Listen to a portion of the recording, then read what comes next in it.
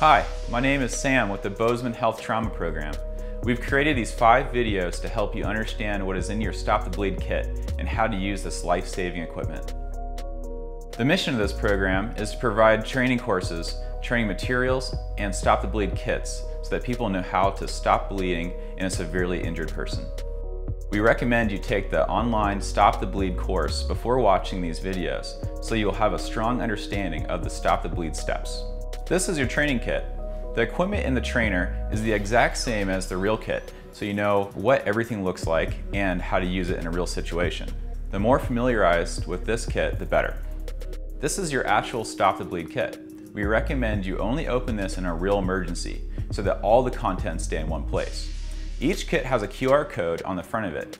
If you follow this QR code, you will be directed to the Bozeman Health Stop the Bleed videos, which will take you step by step through stopping bleeding on an injured person. The Stop the Bleed program follows a 4-step process. Step 1, call 911. 2, apply pressure with hands. 3, pack wound and press. 4, apply tourniquet. In each kit, you will find items that you can use in each step of the Stop the Bleed process. In the next 3 videos, we will cover each step and how to use the appropriate equipment. Knowing this information can help you save lives.